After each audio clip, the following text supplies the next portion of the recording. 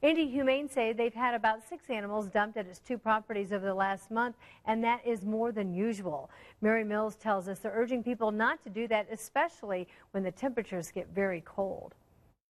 Well, as Indy Humane officials note, it's illegal to dump an animal anywhere in Marion County, even at a shelter.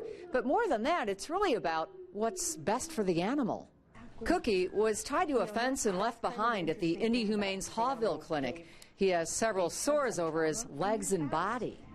He's either been in a kennel or kept just on concrete, which causes those pressure sores. Hitch and Hike, sibling cats, were also left outside Indy Humane. Surveillance video shows a man leaving them behind in a carrier. Who left the animals here and why?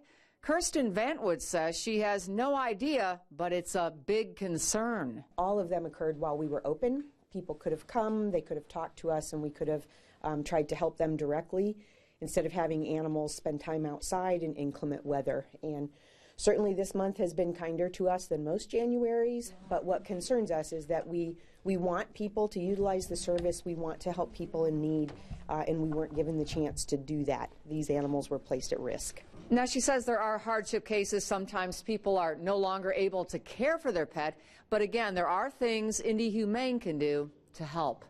Back to you.